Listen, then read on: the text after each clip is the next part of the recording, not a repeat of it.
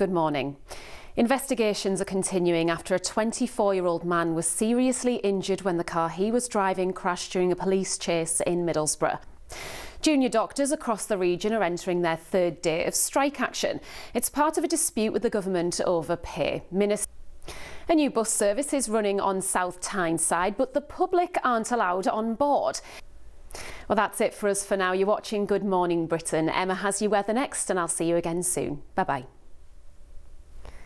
Good morning. Police are investigating a report of rape in the Priory and Castle area of Tynemouth.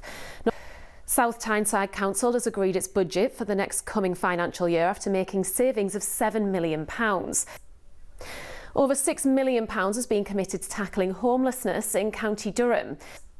And in sport, Newcastle United are in action in the FA Cup tonight.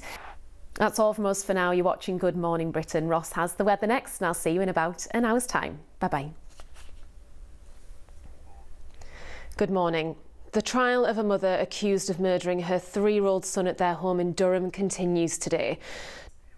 Northumbria Police says there's been an unprecedented surge in youth violence linked to underage drinking in Newcastle. Plans have been submitted for a veterans walkway in Whitley Bay to honour fallen and living soldiers. And in sport, Newcastle United are in the quarter-finals of the FA Cup after a dramatic win over Blackburn Rovers on penalties. Well, that's all from us for now. You're watching Good Morning Britain. Ross has the weather next, and I'll see you again soon. Bye-bye. Good morning.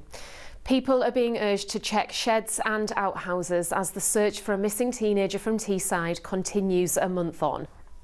After a decade in service, the Bishop of Durham retires today, and he says he has mixed emotions about leaving the region. Newcastle-based train operator Lumo has revealed plans for direct services between Newcastle and Glasgow. And in football, Newcastle United have been drawn away to Manchester City in the quarter-finals of the FA Cup. Well, that's all from us for now. You're watching Good Morning Britain. Joe has the weather next, and I'll see you in around an hour's time. Bye-bye. Good morning. No northern trains will run today as union workers go on strike. Meanwhile, a government minister has promised the new Northumberland line will open on time.